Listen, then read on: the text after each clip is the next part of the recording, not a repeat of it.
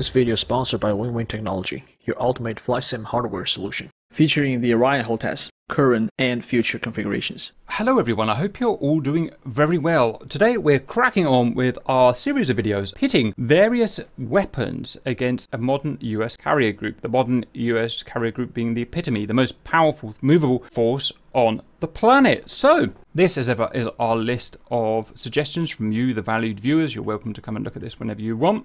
Today we're going to try 27 because we've just got it working in DCS, the YJ-12 Chinese ASM. Now I wasn't worried about this until I found it on Wikipedia. Now I am very worried about it. I only just found out it existed. YJ-12 is an air-launched missile. It resembles a lengthened KH-31 and is close shaped to the GCM-163 Coyote aerial target. In 2011, an article from the US Navy War College Review credited the YJ-91/12 with a range of 400 kilometers, around 200 nautical miles, and a 205 kilo high explosive warhead compared to the 130 kilometers, about 70 nautical miles, of the American equivalent, the Harpoon anti-ship missile. Furthermore, an aircraft could launch the YJ-12 while still 230 kilometers beyond the range of the SM-2 and Sparrow anti-air missiles, which the US carrier group would fire back at those aircraft, which have ranges of less than 170 kilometers. According to Chinese sources, the YJ-12 has a speed of around Mach 2 if launched from low altitude and up to Mach 3.2 if launched from high altitude, with a maximum range of around 380 kilometers depending on launch altitude. Terminal attack altitude is 15 meters, which is incredibly low. In a September 2014 article published in Joint Forces Quarterly, the missile was credited with a range of 250 kilometers and a speed of Mach 2.5.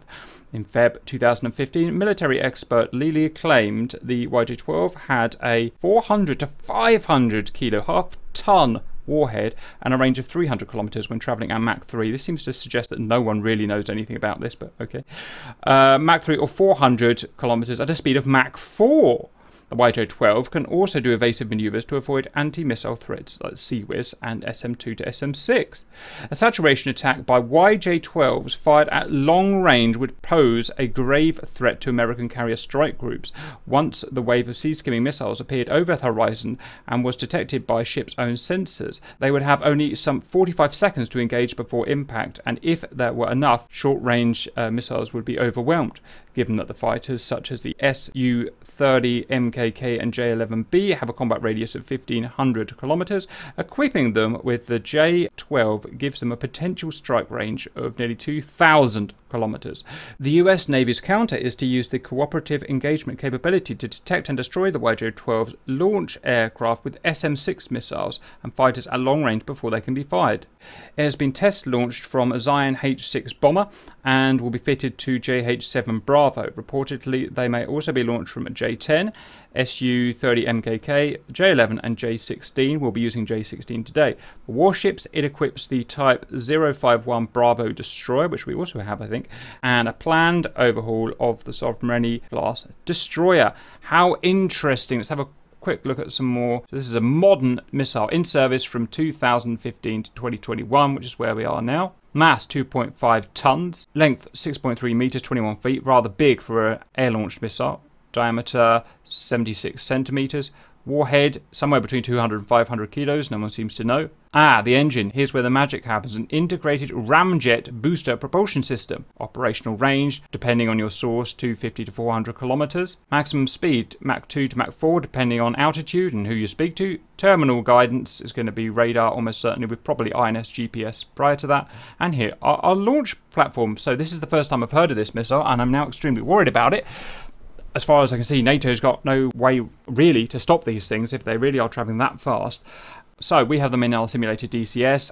We're using J-16 Deltas, Chinese aircraft. We are equipped with, let's face it, amazing 1, 2, 3, 4, 5, 6, 7 YJ-12. Is that realistic? I don't know. It's just what we're allowed to do in the simulator, so it's what we'll get away with. So that's going to give us a total of 14 pretty much simultaneously fired YJ-12s in the air at once, just from 2 jets. In terms of our carrier group, it's our usual structure. We've got a Nimitz-class nuclear carrier in the middle, currently moving at cruise speed into the Persian Gulf. Supply vessels plus 4 times Aegis destroyers, flank and forward.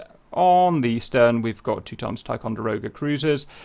2 air FA-18C Hornets at the moment patrolling, ready to engage, and they will come and shoot us down. We've got an AWACS forward, sub and aft sub, plus 30 Hornets and Tomcats, just for fun, that will launch from this carrier here and try to stop us. Now, be advised, we haven't actually tried this yet. We've tested that we can launch them, but we didn't want to see how effective they would be against the carrier group. So we know at the moment as much as you. But if you've got an unbiased prediction, Simba, what would your prediction be?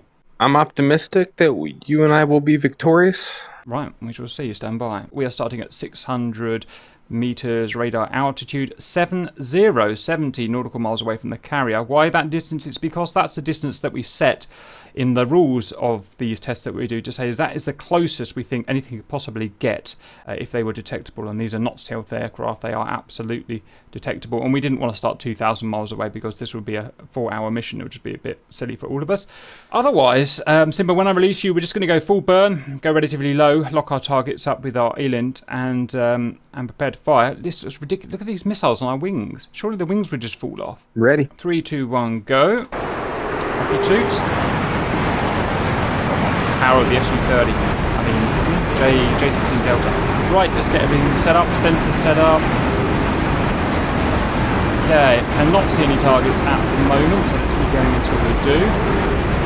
Can you see any targets? I do not. Starting to pop up. Roger. Let's let them fully populate. More targets.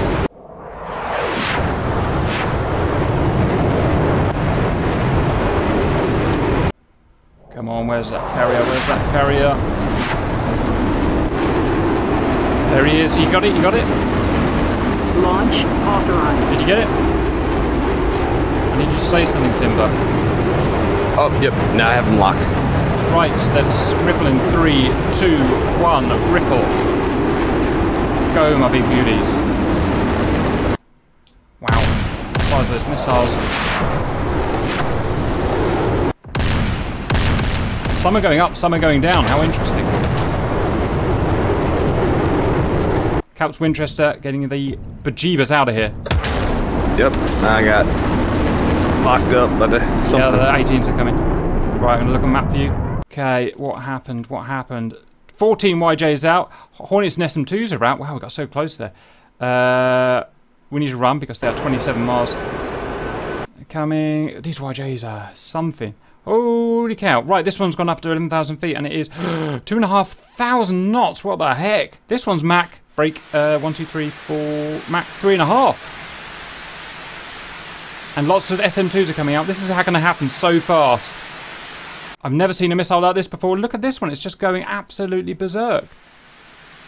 Is it going to intercept it? What's the RCS on it? Does it have any stealth measures? Does it have any EW? Does it have any ESCM? I don't know. The SM2s can't track it. It's too fast. They can't hit it. It's too fast. 2,600 knots. Although it is going to miss the carrier group because it's going so fast. Oh no, we got hit. Oh, so much stuff. They can't shoot it down. They can't shoot it down. It's so fast. 2,000 knots. I'm going to have to pause it here, Simba. I'm going to have to pause it. Okay. Never seen anything like that before. We've got a barrage of missiles going 2,000 to 2,600 knots. Some of them high, some of them 16 feet off the water. So the high ones did actually get intercepted in the end. So they've got some sort of intelligence to maybe a high one guides them. I don't know exactly how it works. That is an uninterceptable missile. Nothing can intercept it by a mixture of its speed, its altitude, and its presumably you've got some kind of ESM there that I don't know about. It's just flown straight in, and none of them reached 1, 2, 3, 4, 5, 6, 7, 8, 9, 10, 11, 12. 2 have gone missing, so 2 have went high and got shot down. And these are about to put somewhere between 200 and 500 kilos of high explosive onto the carrier each, which is going to be absolutely ridiculous. Wow, I managed to spit that out. It happened so fast, only one plane managed to launch from Mother. That's how ridiculous this is. I'm about to see, I think, the destruction of the carrier. If you are a sailor in the United States Navy, turn away now. Otherwise, the rest of you... Here we go.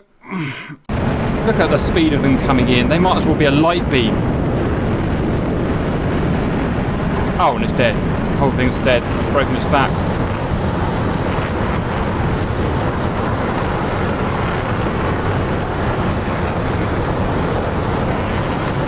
They were just too fast.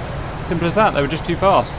And that is a full. I'm not messing around here. This is a full US carrier group. This is actually a big one. To have 6 Aegis escorts with it. It's a big, you know, war size one. They're still taking off. Look. Oh no, they're not. No, they're confused. Let's check this actually. Is it destroyed? It is. The whole thing's destroyed. The whole thing's destroyed. They just came in so fast and had such a big warhead. Now, in terms of realism, guys, don't ask me. I'm not here to answer that. I don't know. You've got to tell me, is that realistic? Could they really fly 2,000 knots? Could they really fly that low? That's obviously what stopped them getting shot down. I don't know. I'm a bit speechless, to be honest. I don't know what I'm supposed to say at this point. As far as I can see, there is no way of stopping those missiles. They could intercept the high ones, but they had no way, as far as I could see, to intercept the low ones. Anything you want to add, Simba? Nope. I'm still surviving against these 18s. Wow. And to be honest, guys, I don't think you'd even need 14 of them. I think in the game, as it is, I think 2 of those, as long as they went low, would have destroyed the carrier.